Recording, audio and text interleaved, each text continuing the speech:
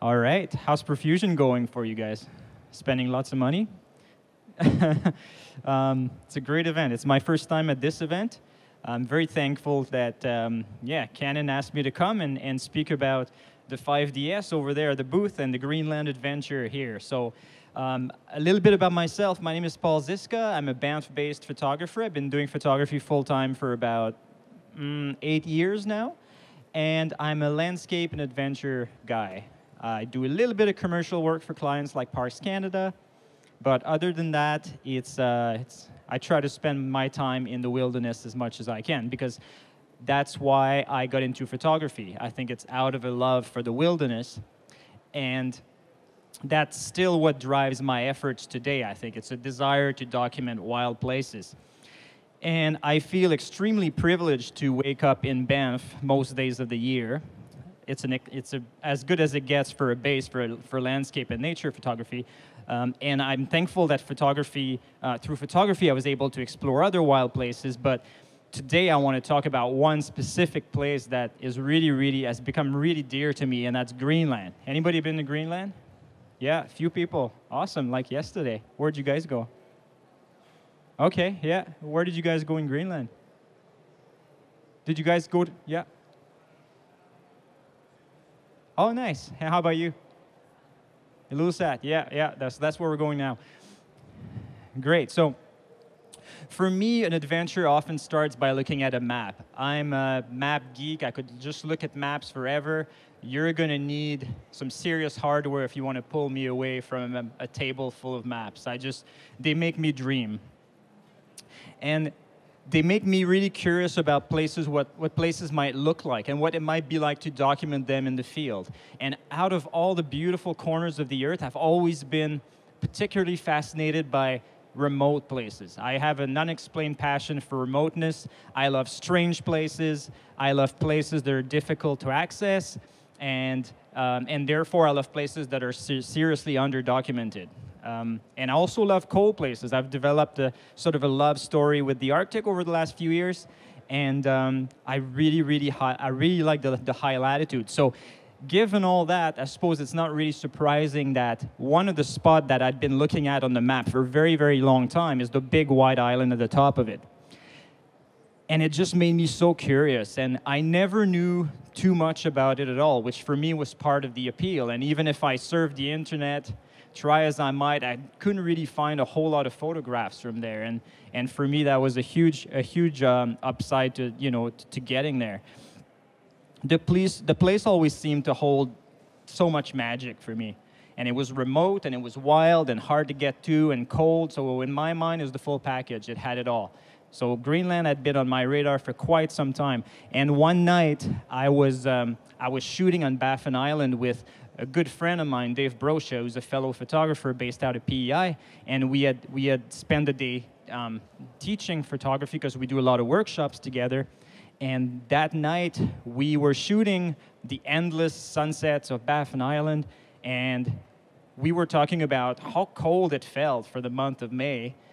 And then we started talking about where would you go if you could lead a workshop anywhere else in the world. And of course I said Greenland, even though I really had doubts in terms of, I felt like that was probably not anywhere close to where what Dave had in mind. He probably had palm trees, considering you just mentioned how cold it was for the month of May. But I guess he must have thought it was a good idea, because just 5 months later, we all hopped on he and I and Stephen Desroches, who's another PI photographer, we all hopped on an Air Greenland flight. And the goals of our first ever visit to Greenland, our 10-day visit, were twofold. Our first goal was just to shoot our hearts out. The three of us have kids now. We all have families. It's hard to find time. It's hard to find field time when you're home. When you're away from home, you go back to pre-fatherhood life, and you can just go nuts and don't sleep, and you're not very careful what you eat, and you're like three little kids just shooting, and we're all about the light. So we just go nuts for 10 days and have a blast, and we all have that same purpose. The other reason why we were in Greenland for Dave and I was to scout out locations for a 2016 workshop. And this is what 99% of Greenland photos look like. It's an iPhone shot taken through a greasy airplane window on a flight across the North Atlantic.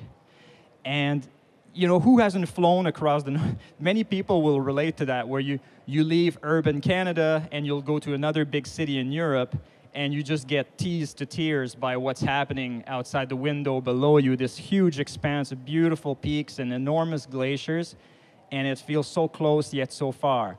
And you see it on the way to Europe, and you see it on the way back to Europe, and all you can do is snap the quick iPhone shot.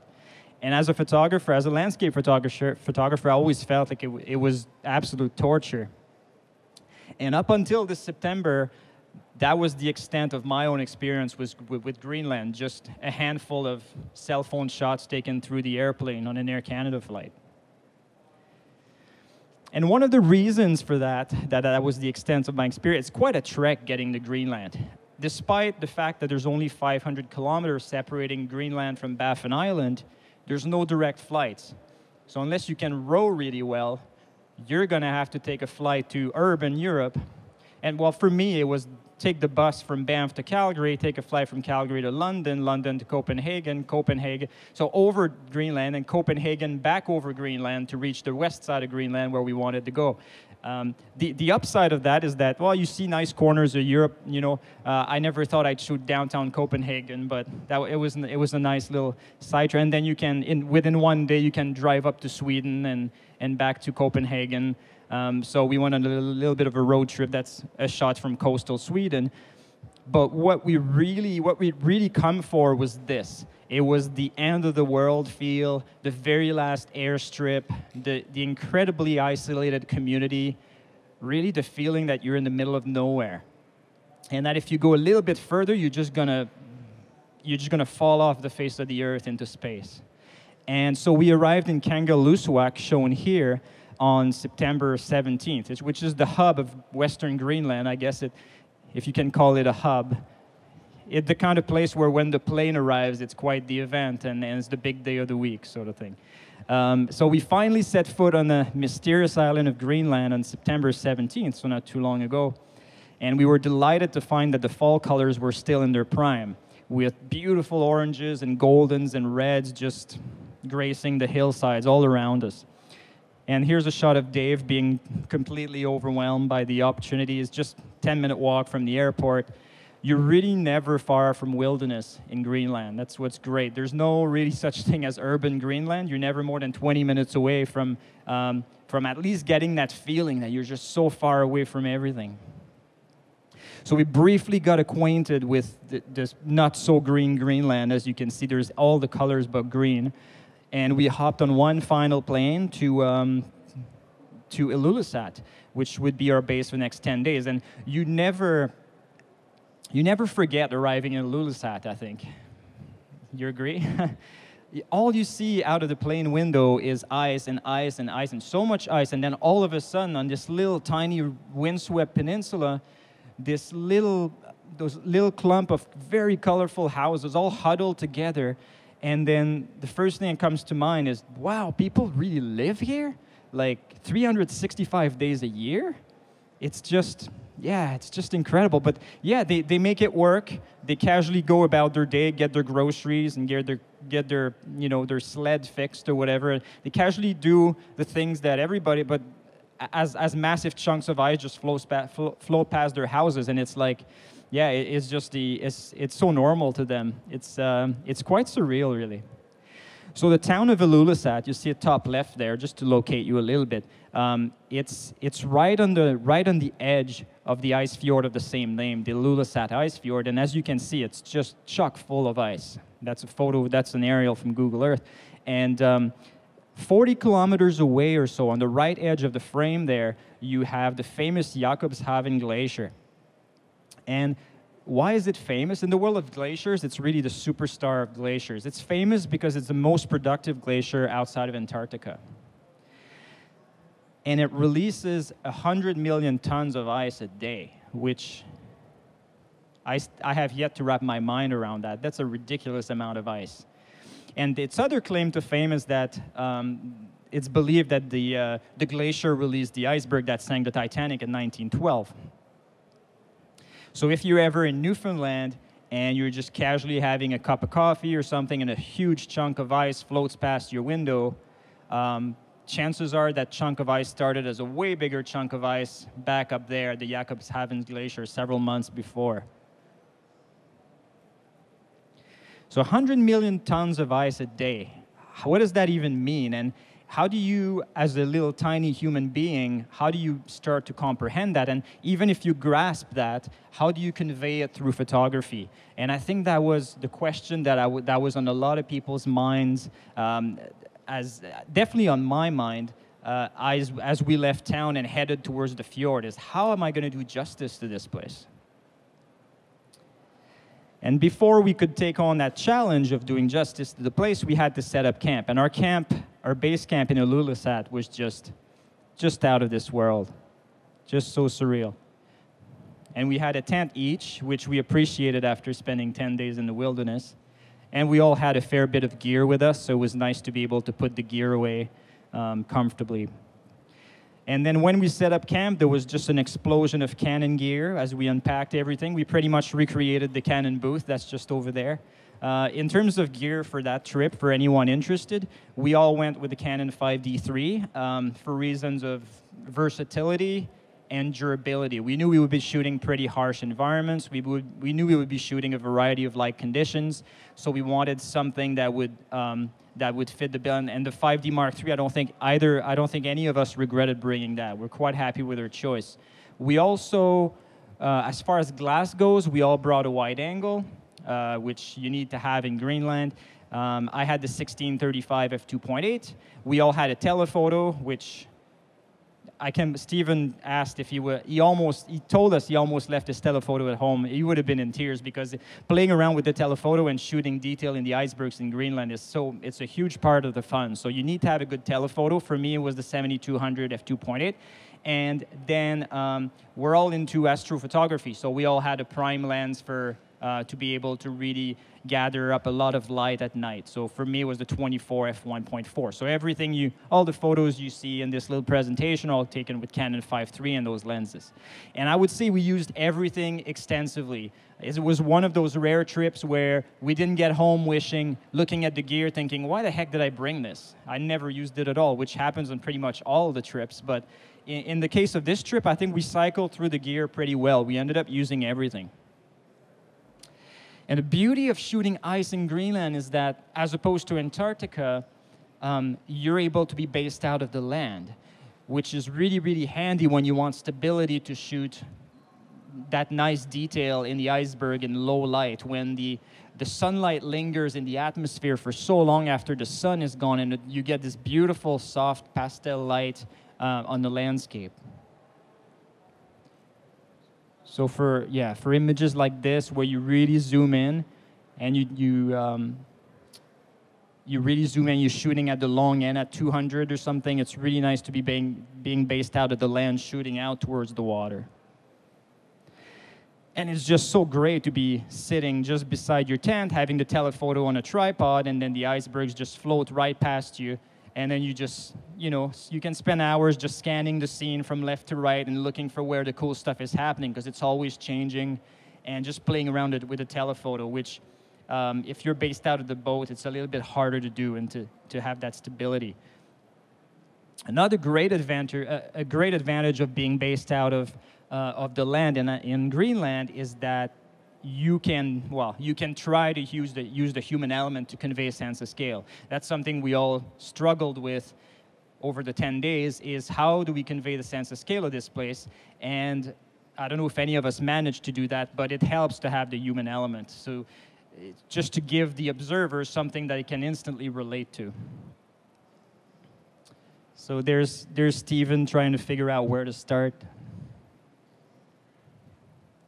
And there's another self-portrait from an evening on the ice fjord.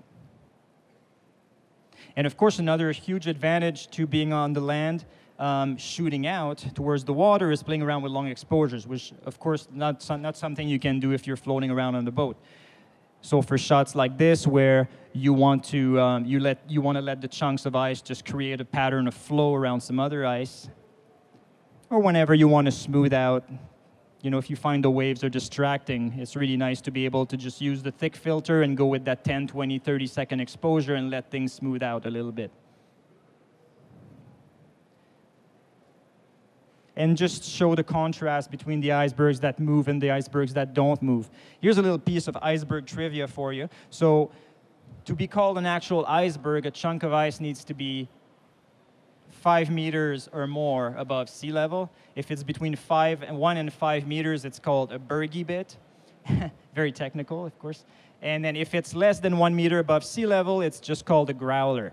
And why does that matter for photography? Well, what tends to happen in this area is the actual icebergs, the one that have 5 meters or higher above sea level, often they're stranded and they're very still. So then when you start to play around with long exposures, or at night, for example, they're the nice ones that you want to find because they give you that nice static subject, whereas the other ones, anything smaller than 5 meters, will tend to move around it. So, so it's nice to it's nice to be able to have the thick filters, play around with the long exposures, and just emphasize that flow sometimes. So we spent our first evening just running around like little kids, just trying to get a sense of scale for the place, trying to understand how big everything was around us. And as a guy who shoots in the Rockies quite a bit, I'm used to dealing with subjects of massive proportions. But the ice fjord was something else. I don't know if you can see, there's two tiny people on that point there to give you a sense of how big those chunks of ice are, just under the sun, but it gives you an idea of the sense of scale. Some of the icebergs at the back there are over 100 meters above sea level. And as some of you know, 90% of the iceberg volume is underwater. So if you do the math, you realize that in a case like this, you pretty much have a vertical kilometer of ice underwater, which is just astonishing. It's just mind-blowing to me. And we did have an underwater housing for the trip. The problem is when those things flip, you get in trouble pretty quick when you're shooting from sea level. So it's not something that you can do in that area. The area is known for its silent waves that come and grab people, and you don't see them coming. And they seem to lose a local or two every year because of those silent waves, which just sometimes it just means that a huge chunk of ice flipped just around the corner, and you don't see it coming, and you can easily get dragged into the ocean. So you have to be really, really conservative that way. So unless you're lucky enough to have the odd boat float past one of those chunks of ice, or unless you're lucky enough to have a bird hitch a ride on one of them, it's really hard to understand what you're looking at. So, and besides the size of everything, I think one thing that everybody notices when they go up to the Arctic, and Greenland in particular, is just the quality of the light. The endless side light. You know, the sunrises that just keep on giving. And the sunset that whenever you think it can't get any better, it just does. Just that beautiful ongoing side light. And we came to call the phenomenon the disco inferno, that frequent, prolonged outburst of light. And that simply happens because at those latitudes, the trajectory of the sun is smoothed out quite a bit. So it takes its sweet time just dropping below the horizon and takes a long time to rise again. And if you're used to shooting in the mid-latitudes, like most of us, you know that typically when you see the bright pink and reds that you better get your act together because you got 5 minutes to get the shot and that color is gone. Whereas in Greenland, eventually you get used to the opposite happening and you learn to relax, and you know that eventually you know that the light is there to stay, and you can actually afford to take your time a little bit more and not, stumble about and trip on your own gear. It's just amazing how long you can. Everything's just like slow motion in terms of lighting. And the same thing goes with the way the moon travels across the sky. The moon takes ages to rise up, and it takes a really, really long time to disappear below the horizon again, which is great when you're based out of the land and you can sort of move around on the beach and try to line it up with different icebergs and different features, and you don't have to run around too much. You have lots of time to work with it. One of the reasons why we wanted to go to Greenland in the fall is that we're all into astrophotography. So there was no question. We didn't want to go in July and August, like I think like most visitors to Greenland go in July and August. There was no doubt in our minds that we wanted to avoid that because we really, really wanted the darkness to play with the cameras.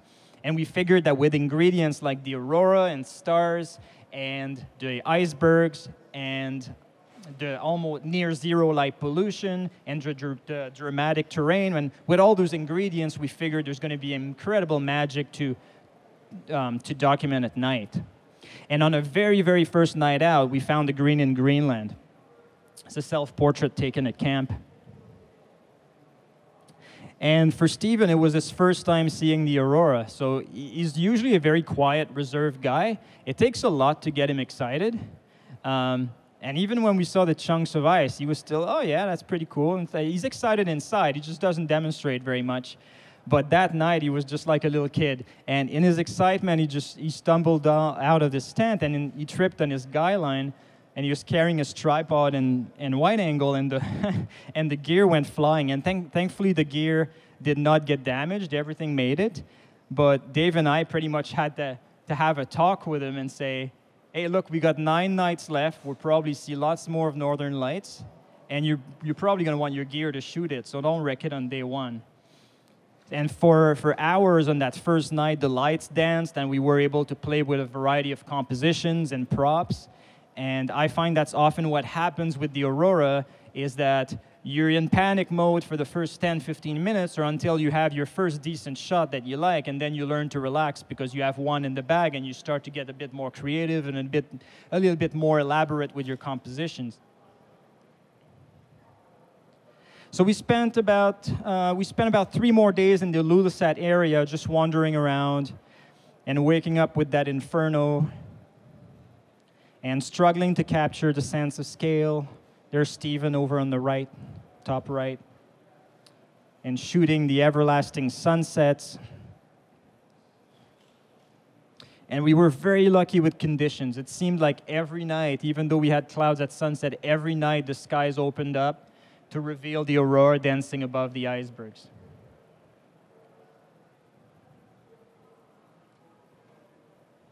Oh yeah, and one night, here's something cool we experienced one night.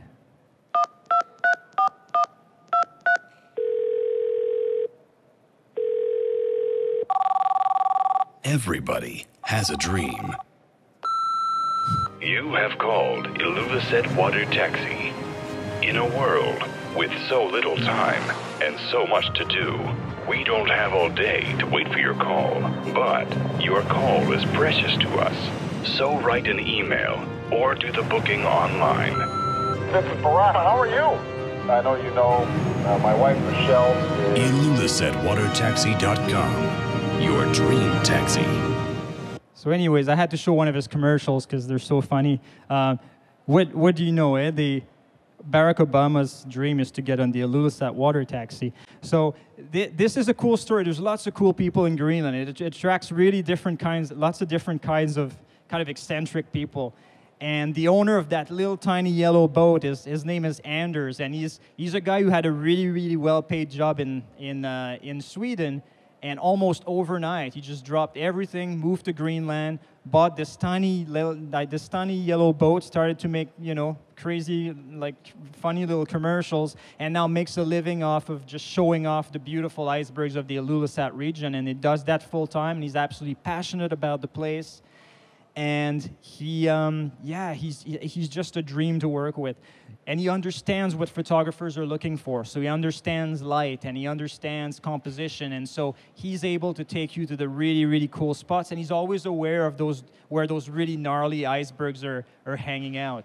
And he's got a knack for just spotting them from so far away. It's like he's got built-in binoculars. I remember being on a boat with him, and he'll say, oh, there's something with an arch over there. And Dave and I and Steven are like, what is he talking about? And then sure enough, after 5 minutes of just getting closer with the boat, we come across just some amazing chunks of ice. So he found some beautiful natural ice sculptures for us to shoot. This is probably 30 meters high or so.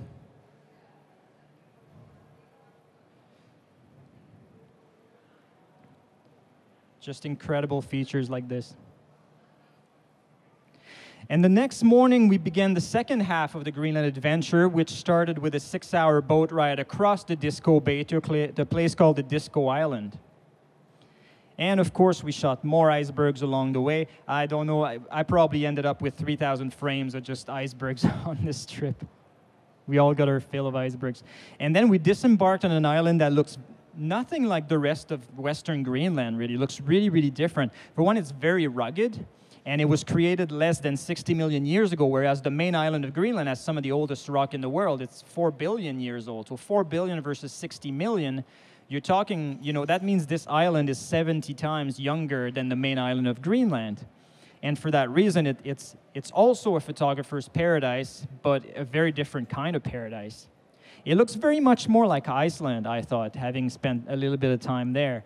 And it actually has 2,000 hot springs, which is not really something that people think of when they think of Greenland. So it's got a lot of geothermal activity. And like Iceland, it's got its ice-dotted volcanic black sand beach, except nobody's there shooting it, which is a nice change.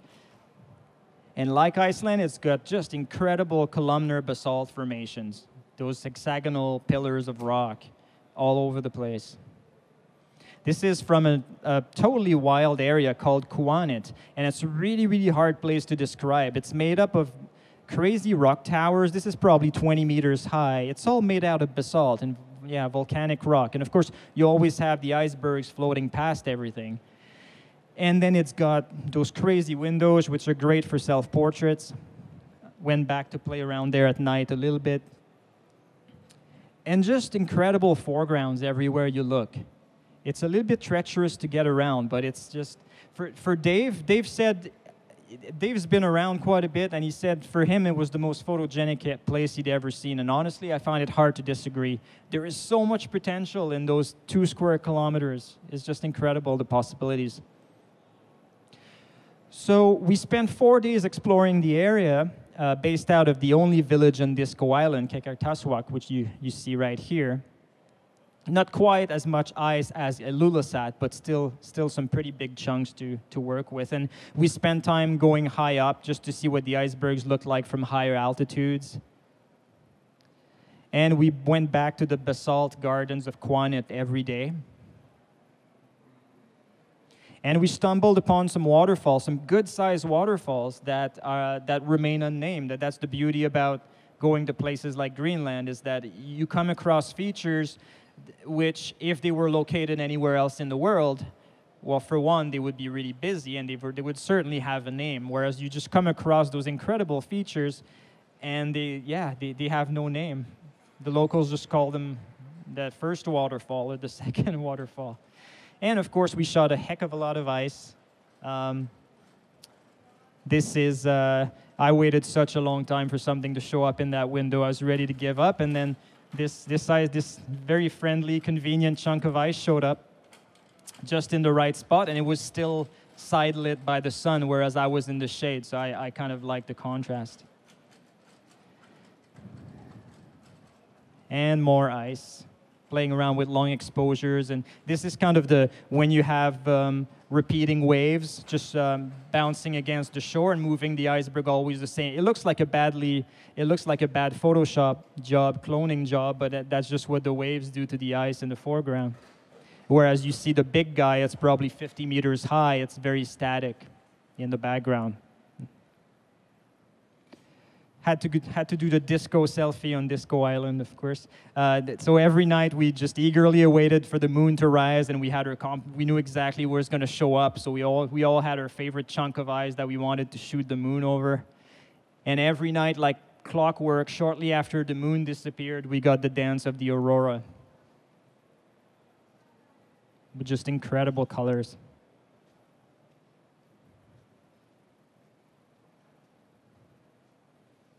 And every night we dropped by our beloved black sand beach, which you see here, and we were just excited to see what fresh foregrounds we'd have to work with, because everything is replenished every day by the waves and the tides. So this chunk of ice was there that night. It was gone the next morning, replaced with something else to shoot. And same for the background moved as well, and was evolving constantly. So it's just a dream as a photographer to go stand at the same spot you were standing the night before, but you got a totally different subject to shoot. And the Mark III shutters just went nuts every night. That's probably 10 minutes from where we were staying in the village. Until finally it was time to pack it up and go back over to Ilulissat, do the boat ride again, and back to Ilulissat for one last night out on the land. And the Arctic had one last surprise for us, though. It felt like we witnessed the arrival of winter that night in Greenland. This is how the night started, with actually full moon, but the aurora was bright enough to shine straight through it. And the night ended like this. And you'll notice there's 2 tents missing. That's because Steven's tent, the wind picked up, Steven's tent filled up with snow, and the boys said, we're packing it in, we're going to the hotel, we'll see you in the morning. So so you're just 20 minutes from town there. So they went to the hotel downtown Ilulissat, and I decided to stick it out because it was my last night in Greenland, and shortly after, things opened up again, and I got the best possible farewell that Greenland could offer. I got the full winter version of the place. Glorious full moon, the aurora came back out to play, but everything was so drastically different from what it was when I was first here at the beginning of the night.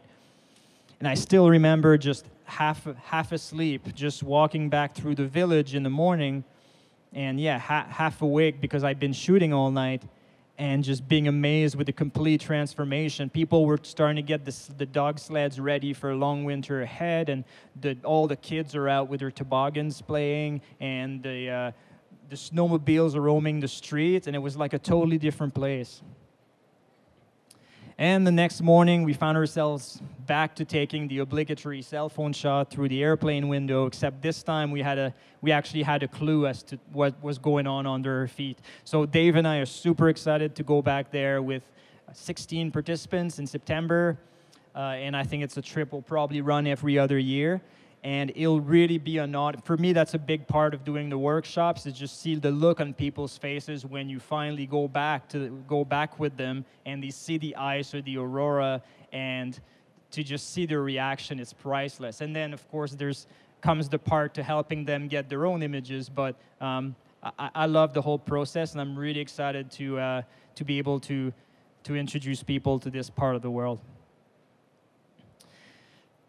So thanks very much, guys, for your attention. Thanks for coming. If you have any questions about Greenland or about any of the images, what went into making some of the images, you can ask away now. I'm also going to be at the Canon booth until the end of the day. And yeah, I'd love to meet you guys. Any questions?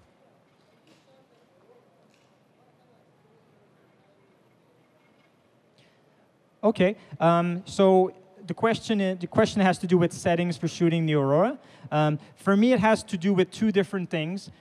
It depends so much on how much moonlight is available, and it really depends on the intensity of the aurora display. If I have full moon, or if the aurora is super bright and you have a fast prime lens and you're shooting at f2, you can probably get away with 1-second exposures.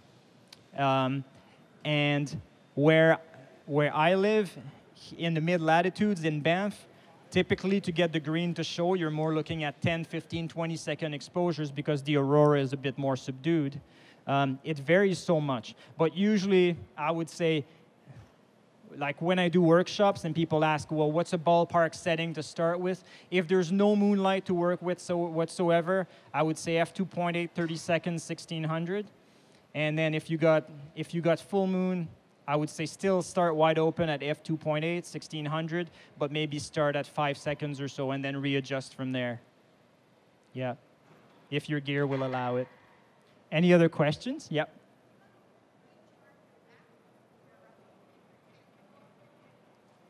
Right, so on this particular trip, the question is, how do we recharge the batteries? On this particular trip, we felt like the best way to go was to just bring lots of batteries because we knew that we would get a chance to go to town occasionally to charge them up. But I've done you know, I've done trip in Iceland where I was 45 days alone, and then I had a portable solar charger where you just put it on your pack, and as you're walking, everything recharges, and those things are amazing. I had a Goal Zero one, and they're great, really portable, light, and yeah, you go for a walk, and by the time you get to your destination, you got a couple batteries ready to go. But for this trip, it wasn't necessary. We were never really far from civilization on this trip, and that's the beauty of Greenland. The line between wilderness and urban is just so sudden. Yeah. Any other questions? Yeah.